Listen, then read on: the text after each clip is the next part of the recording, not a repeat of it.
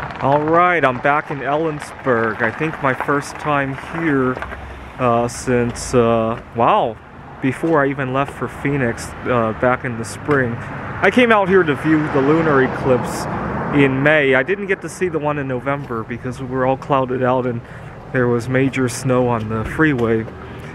But I'm on my way to Wallace to see a couple friends I made during my time living there last year. I'll only be there for a weekend this time. But I really enjoy the light-heartedness and the open-mindedness I get when I'm into fasting. To give you an idea why I decided to take this trip and go on a fast, I had a situation last week that really frustrated me. I've been waiting for an important phone call. It's ongoing, so I'm not going to talk about what the discussion was about.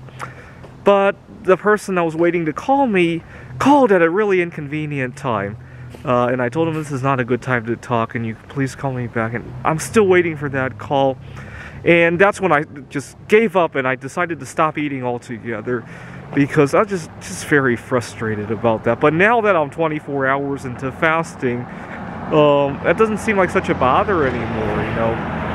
But I do want to make it to Wallace in the fasted state because I want to talk to a girl there.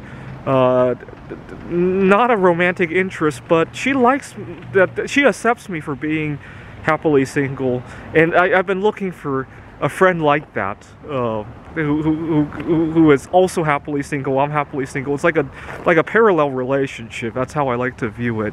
I want to see how far this will go, and I'm going to be a lot more objective when I'm in a fasted state, right? All of a sudden, missing that phone call doesn't seem to bother me so much anymore.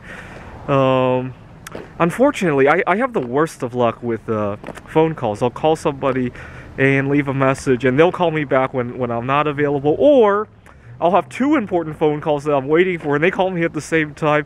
That's the kind of time when I really want to fast myself into heaven, and then I start to daydream about maybe in heaven there's no such thing as paper pushing, right? With all these phone calls and logistics of working things out, and people could just be themselves, right? Anyway, so I'll fast for at least 48, maybe 72 hours, or maybe for an eternity this time, if that's what suits me when I get there.